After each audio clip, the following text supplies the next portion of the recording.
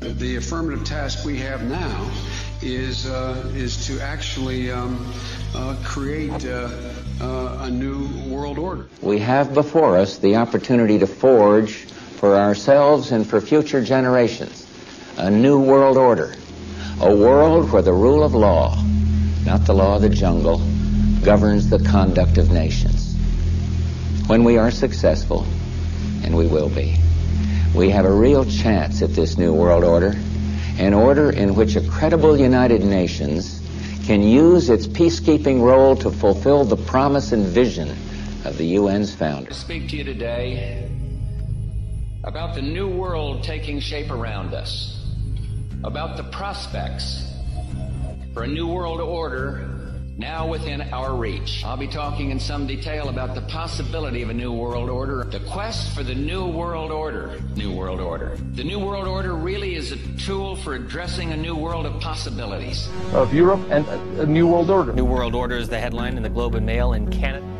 There's a need for a new world order, but it has different characteristics in different parts of the world. Novus Order Seclorum, a new order for the centuries, for the ages, forever. So, in conclusion, ladies and gentlemen, a new world is emerging.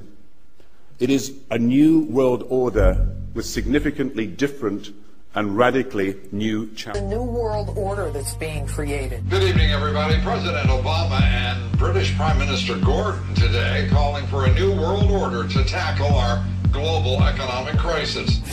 Out of these troubled times, our fifth objective, a new world order, can... Never before has a new world order had to be assembled from so many different perceptions or on so global a scale. Nor has any previous order had to combine the attributes of the historic balance of power system with global democratic opinion and the exploding technology of the contemporary.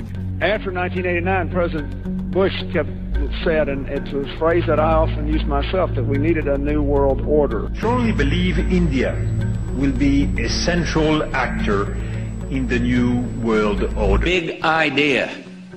A new world order. The President George Bush has talked time and time again about a new world order. I think his task will be to develop an overall strategy for America in this period when really a new world order can be created. It's a great opportunity. It isn't just a crisis. A new world order, a defining moment in history.